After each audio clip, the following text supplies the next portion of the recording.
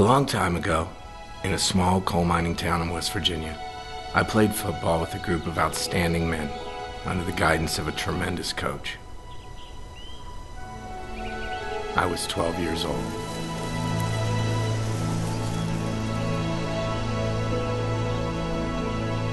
Recently, I was talking to a friend whose kid had played in a soccer game, and I asked, innocently, who won.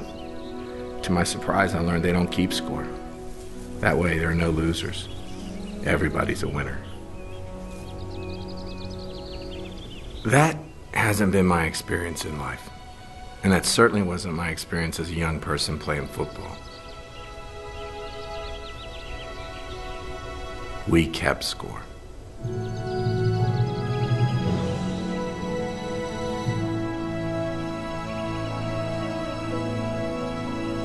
Don't misunderstand me. I don't think my friend's kid should be some maniac competitor at the age of 5. Frankly, I'm just glad they're getting him involved in sports. But thinking about winning and losing stirred up a lot of memories about my old football team. Our coach had stuck with the team for years, long after his own son had grown up and moved on to high school. We learned a lot from him, and not just about football, although we learned a lot about football, a whole lot. He was a dedicated student of the game and a great strategist, and we often prevailed against bigger teams from bigger towns because our playbook was so diverse. He believed that fundamentals and conditioning were critical to winning, and we never stopped working on either. We could run, we could block, we could tackle. We delivered punishment. That didn't so much come from him. That just came naturally to us. In hindsight, however, I've come to realize that what he did best, what he did that made us winners, was pretty simple. He expected things of us. And his expectations were high. And we loved him for it.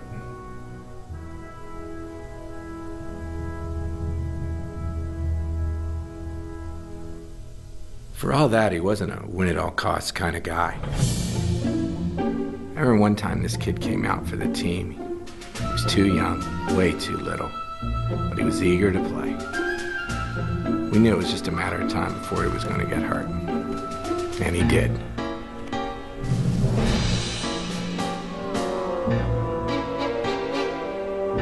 He was laying there on the ground, whimpering, cradling his hand, desperate for a sympathetic word.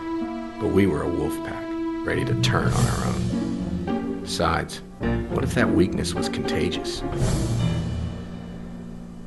Our team had an old school bus that our coach used to drive us to and from practice, picking us up and dropping us off at our homes. And that day was no different. He stopped the bus at the little kid's house, got off, and took the boy up to the front door to speak to his mother. When he got back on the bus, someone snickered, and he tore into us. That's how he was. His personal code of honor wouldn't allow for bullying, wouldn't allow for racism, which was unusual for that time and place.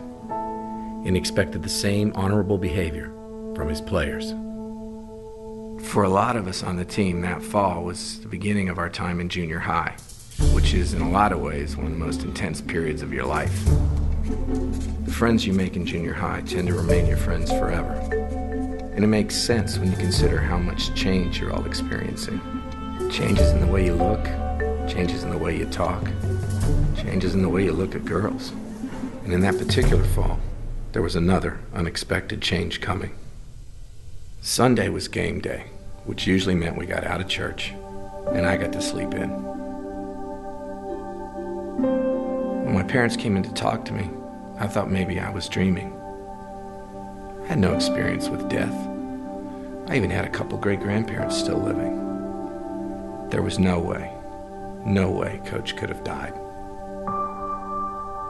Only there was.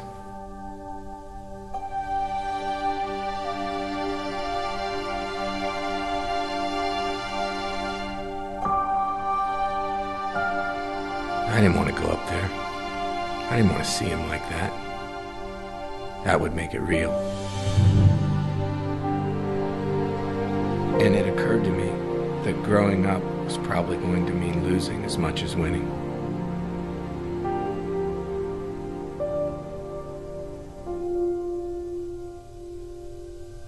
We didn't practice for several days. I wasn't even sure I wanted to go back. But eventually our assistant coach, who was also a great guy, took over as head coach. Honestly, he was as damaged as we were. Practices sucked, and personally, I was dreading Sunday.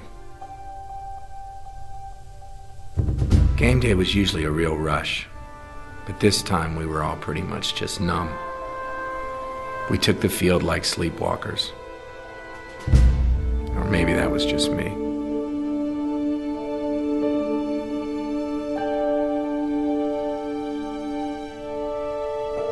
I guess Coach saw something slipping in their defense because he sent in a particular play.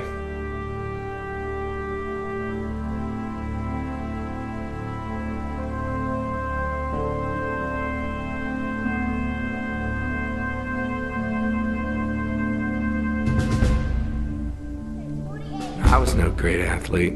I was just a scrawny little kid. For some reason, they'd made me a guard. And this play they sent in called for me to pull and run as a lead blocker for our quarterback.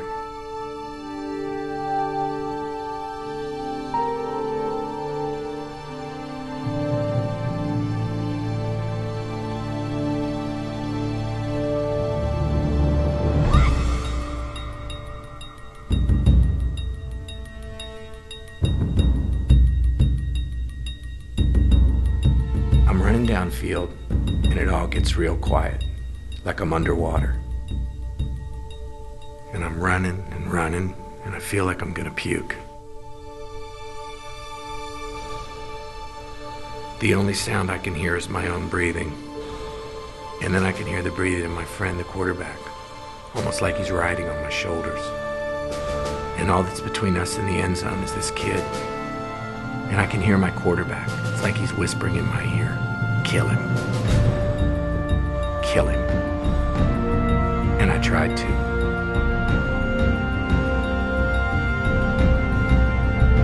I hit him harder than I'd ever hit anyone in my life.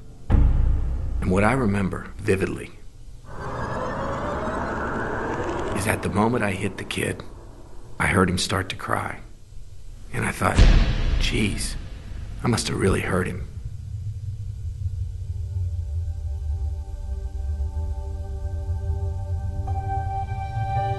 But then I realized he wasn't crying.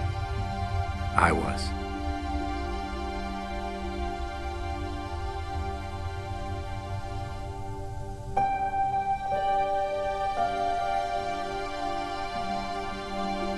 And I saw my friend was crying too.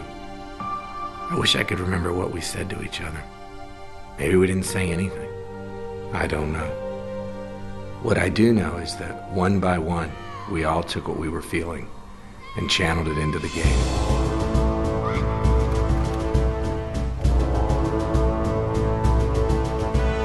Those poor kids, they never stood a chance.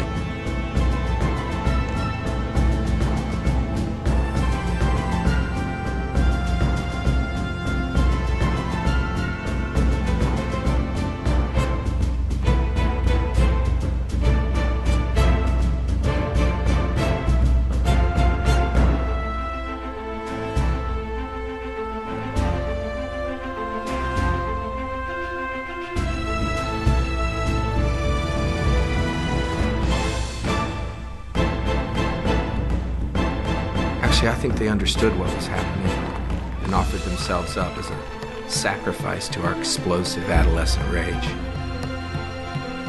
That day we left nothing on the field, except a lot of the anger we felt at Coach's passing. We weren't the same kids when it was over, that's for sure.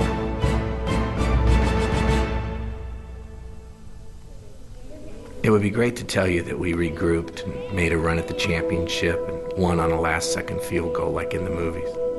But that's not what happened. As I recall, we split the rest of our games and missed the playoffs. Maybe today's conventional wisdom is right. Maybe we should all see ourselves as winners. But the truth is, we're going to lose in life too. It's inevitable. When he was alive, our coach prepared us as players and as human beings. And because of who he was, even now, after all these years, all these decades, even in death, he's still preparing us.